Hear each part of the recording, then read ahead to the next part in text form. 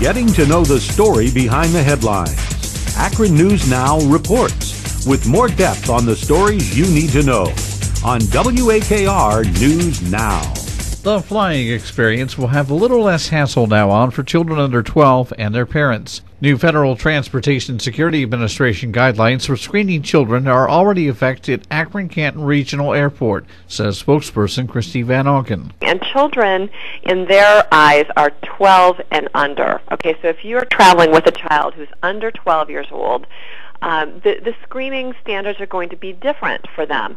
So, for example, children under 12 won't have to wear their shoes when they're going, or won't have to take off their shoes, rather, when they go through screening. In addition to that, if they have a ball cap on, they can keep that on as well. So I think it's going to be just a little bit more of a pleasant experience for children moving forward. Van Auken says, as always, safety for the airport and its passengers is the most important consideration. But she says the TSA is being more flexible. The TSA's number one job is to ensure that there's a safe journey through the airport and onto the airplane. And I think they've done a wonderful job at that up till this point.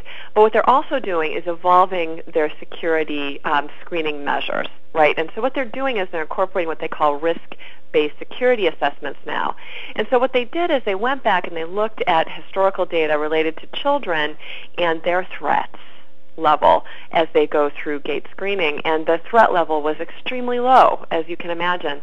So they've tweaked their system for children, and I think that's really smart. I feel like that screening is getting smarter and smarter all the time. The TSA's new guidelines will result in less pat-down searches for children, though trial could still be randomly chosen like other passengers. If those under 12 set off something at the checkpoint, Van Auken says they'll get some minor additional screening. If they happen to alarm, so when they're going through, if there's a buzzer that sounds, they can come back through, divest a little more. Maybe they left a quarter in their pocket or something like that, and they'll be able to walk back through again. So it's going to be a much more relaxed experience for children. Van Auken says the overall screening experience at Akron-Canton is getting more comfortable with an expanded checkpoint area. We've expanded it. It's more than double the size of the past checkpoint or our current checkpoint, and it's just going to be much more relaxed. You'll have a lot more elbow room.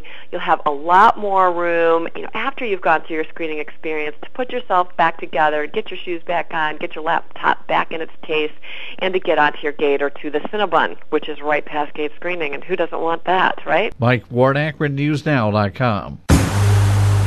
More news, weather, sports, business, entertainment, and community on AkronNewsNow.com and always on WAKR News Now.